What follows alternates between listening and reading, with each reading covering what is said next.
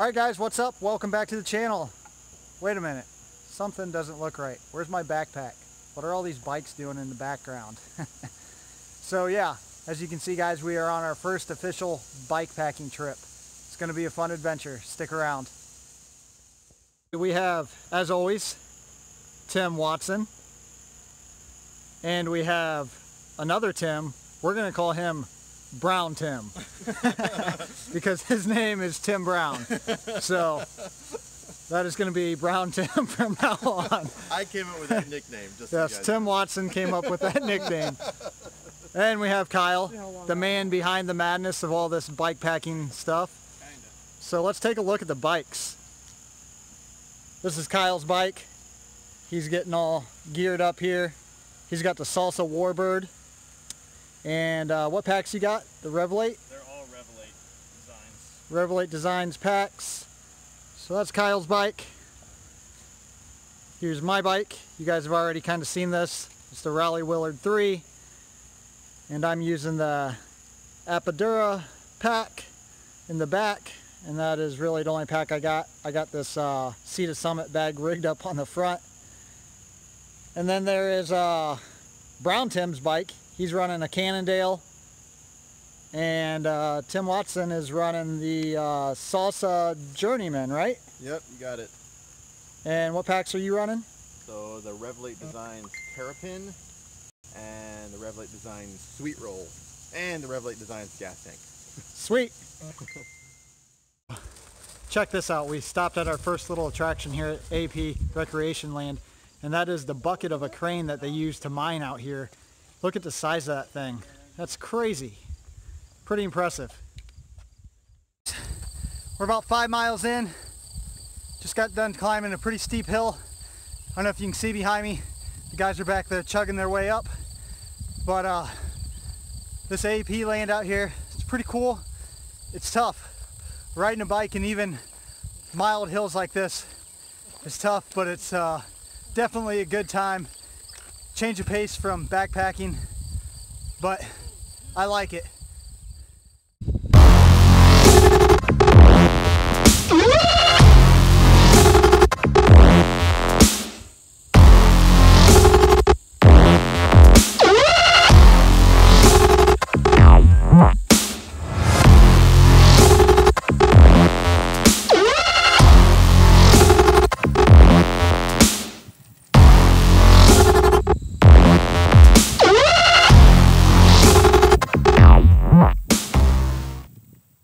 How you feeling?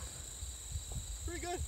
I'm starting to get tired. Yeah, I'm getting there. I'm ready for camp. The terrain out here is gnarly. Pushing the bikes up a lot of the trail just gets too chunky to even try to ride up it. What do you think, Tim? That was fun coming down, but that was way steep coming up. Even coming down here would be so sketchy. This would be This worse. would be tough. Yeah, there were some like massive Rock ledges. cracks and rock ledges. Not on this bike.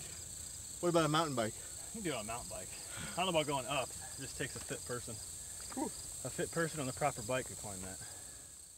All right, we are 13 miles in.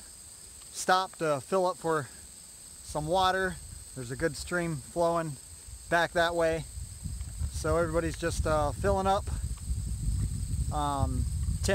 Brown Tim, he had a flat tire, probably a pinch flat, who knows.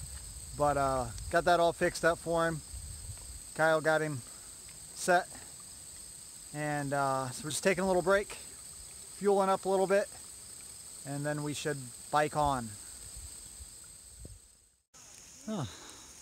Coming up on the trail, and on the other side of this hill that we gotta pick our bikes up and climb over is a big pond. So we gotta figure out how we're gonna get across that. So here we go. We have to get across that. Brown Tim has already made it across. He just beasted through it. He walked over there. Oh, Yeah, Yeah, he walked across. He was getting by all them thorn bushes. The rest of us are trying to sit here and figure out how we can make it across without getting wet. Probably not going to happen. It's been a pretty long day. Woke up early this morning, left Findlay, drove down here. About a 3-hour drive, a little over 3 hours. But we did 32 miles today, average like 7.8 miles per hour, 7.6, something like that. And 8.2, I don't know. Kyle says 8.2. What was the elevation, Kyle? 2,044.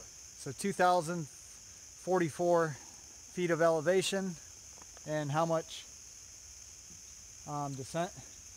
2,600 or something, right? Yeah, a little more. So yeah, and 2,600 feet of descent. 52-minute rolling time. And 3 hours and 52 minutes of rolling time. So it's been a long day. Sun's going to be going down here fairly soon, but gonna get set up camp and get some food, and then we will be out for the night and then ride out in the morning. So here's camp, and I am doing something completely new and different to me. I'm using my UGQ tarp, and I'm using the Paria Outdoors mesh Bivy tarp. So that's kind of what that looks like. It's not the greatest setup, but first time setting it up. I decided to use a Bivy on Bikepacking to cut down on the bulk in my pack. So that's my setup, and I'm using a X-Therm sleep pad, and today I'm using the Costco top quilt. So tired I can't even talk. And then Tim, the other Tim, brown Tim here, he is like ultralight. He's using a Bivy with no pad, and that's it. So there's really no setup for old Tim here. He just threw it down, and he's harder than all of us. Yeah. Right. Well, I got a whoopee. He's got a whoopee. Keep me warm. Here's Kyle over here. Kyle's rocking the Z-Packs duplex tent. That thing's sweet.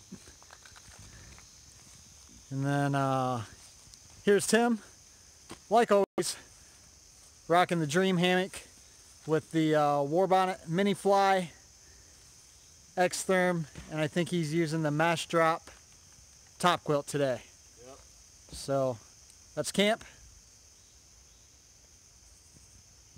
Not a bad campsite for the night after a long day. It's yellowfin tuna and extra virgin olive oil with tortillas. That's what's for dinner. All right, good morning, guys. It's the morning of day 2. We got approximately 10 miles to the car, I think. So or 4. We're not really sure where we're at, but it's not too far to the car. Should be back to the car at a decent time, and then we'll stop and get some good food like we always do. But pretty good night last night. We got to camp, got set up, got some food. Had a fire last night. Only the second time I've only had a fire ever since I've been coming out. So having the fire was kind of nice. It did rain last night. It rained, I don't know, about 3 hours probably, but it only rained about 20-30 minutes really hard, but stayed really dry in the Bivy. My setup actually was pretty good. I slept pretty good on the ground. That's the first time that's ever happened. So pretty happy about that. Not saying that I'm going to convert to sleeping on the ground all the time, because you guys know I like to hang in the trees. That's how I like to roll. But for the bike packing, I do like the Bivy setup. So we're gonna get everything cleaned up here and then get some breakfast, and we're gonna be hitting the gravel. A little sore. Not bad, but definitely sore. Tim Watson, how are you feeling? I feel like singing like, "Hello darkness, my old friend." No, I feel pretty good. Surprisingly, like I feel like backpacking is a lot harder in your joints, and so like a couple days backpacking, I'll feel it in my knees and like everything's a little sore. but I feel pretty good. Nice. I probably couldn't go like 30 miles like we did yesterday, but I feel pretty good. You did it once. Yeah. Tim Brown, how are you feeling? Oh, I'm feeling like it's ready to call it a day. Tim's carrying a backpack, so he got a little extra weight with him. Yeah. All right, just got back to the car. Day 2 is a wrap. This trip is a wrap. It's been fun. Our first bike packing gravel trip. It's tough. The biking is definitely tougher than hiking. I always say that anybody can hike. If you can walk, you can hike. But it takes some skill to ride the bike through this terrain. But it's extremely fun, and I can't wait to the next one. Thanks for watching, guys.